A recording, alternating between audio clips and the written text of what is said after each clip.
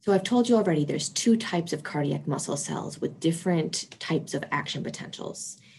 I'm going to start with the type that is in the bulk of the heart muscle here as well. I'm trying to get the atria in there as well. So the myocardium, it contains these contractile cells, right? It has to contract.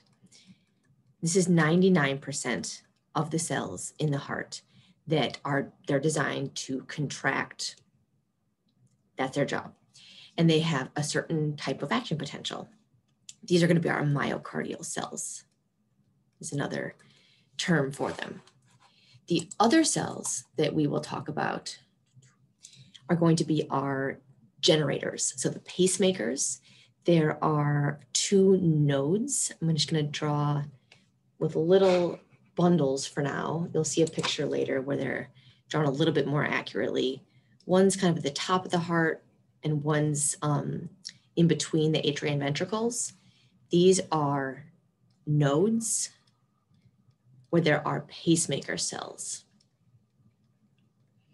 These are also called autorhythmic, which I will spell wrong.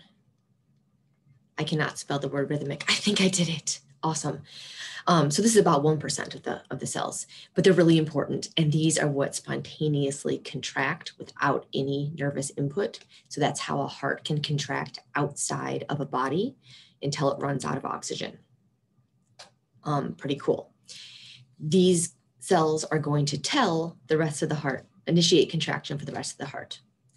So let's start with these ones because they're a little more relevant to compare to skeletal muscle, which we just talked about action potentials and those refractory periods in skeletal muscle.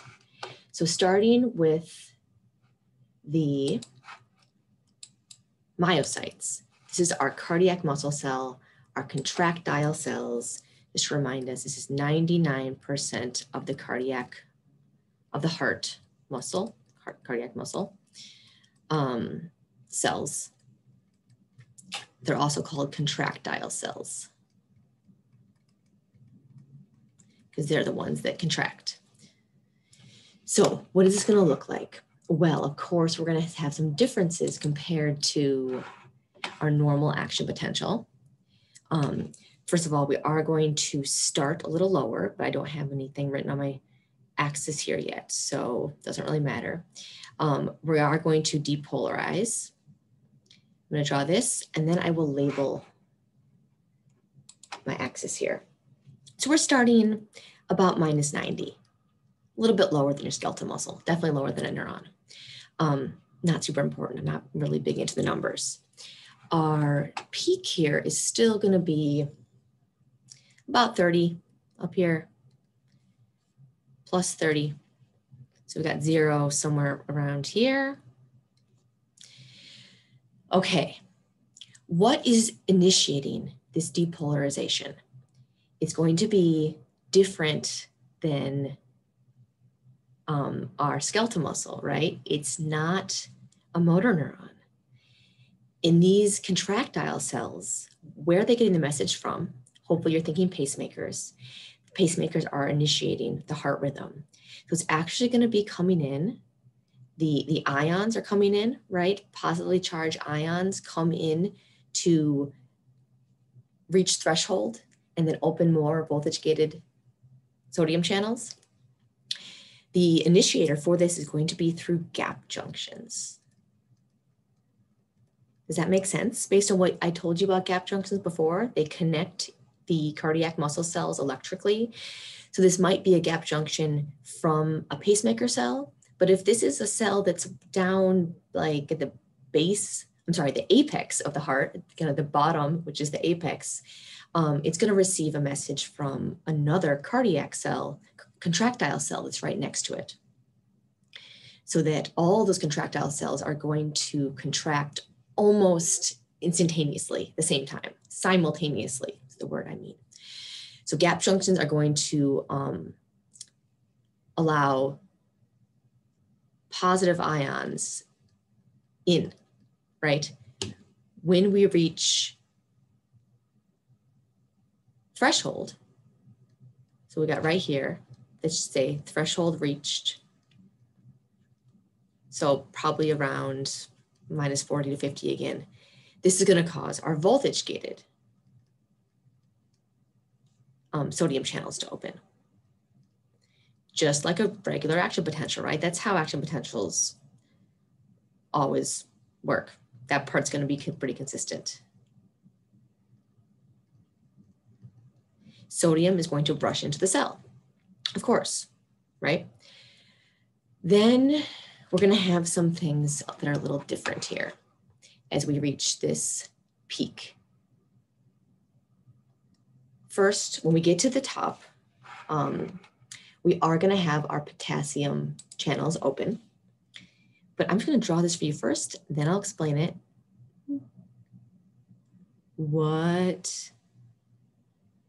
Oops, I don't like how that looked. Don't like how that looks either. Let's try one more time.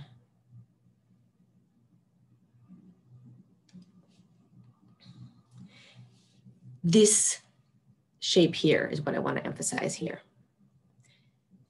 So we do have potassium channels opening.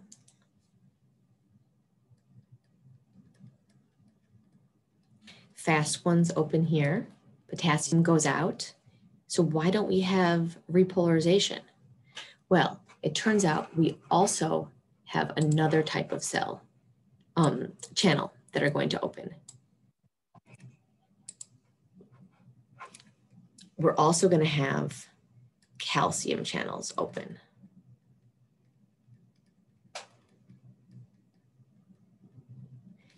When calcium channels open, which way does calcium flow? You might remember from your calcium-dependent vesicle transmission that there's higher calcium outside of the cell than inside the cell. So calcium is going to flow into the cell. Potassium is flowing out. Calcium is flowing in. That's going to cause this prolonged depolarization because inward flow is balancing outward flow.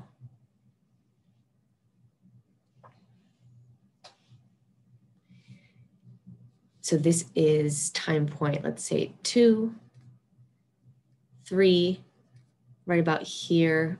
Calcium channels open right around just after potassium channels open. We then have back here slower potassium channels open. This delay is the cause of this delay. Now we have more potassium flowing out, and finally our repolarization.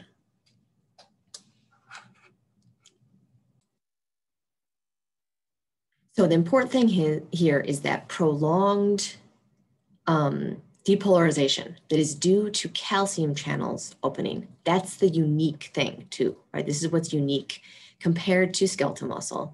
That's going to cause a longer lasting action potential before we can have that repolarization occur. So the consequence of this is we're going to have a longer lasting action potential and a longer lasting refractory period. So let's actually look at that on my other image here. Let's go over here. This is the same thing I just drew.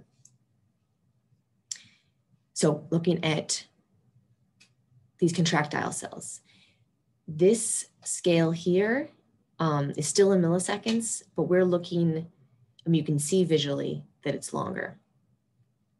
So the values look very similar, but then we've got this prolonged action potential is actually this entire thing. I know I told you 1 to 2 milliseconds, right, for skeletal muscle. This whole thing is closer to 100 milliseconds instead of 1 to 2 milliseconds. So what that means is the refractory period is also prolonged, right? I mean, can you see that? You can't have another action potential occur till you get back down here. This is your absolute refractory period. Absolutely can't do another one. This is your relative refractory period. That's amazing. You even could have another action potential there, but it takes a large stimulus.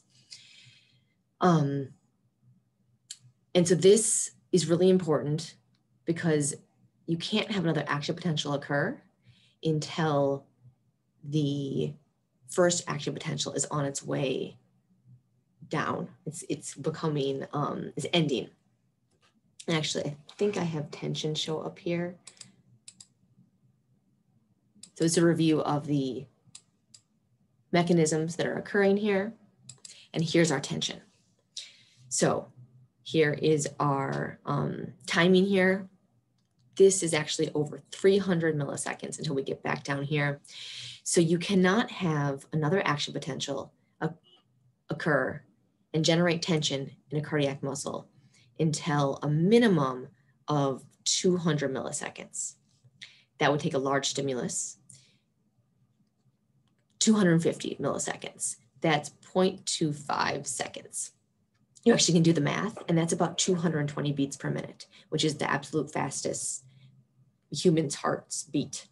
And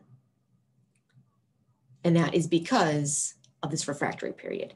You don't want to have summation occur in your cardiac muscle, like in tetanus. That would be bad. Tetanus, right?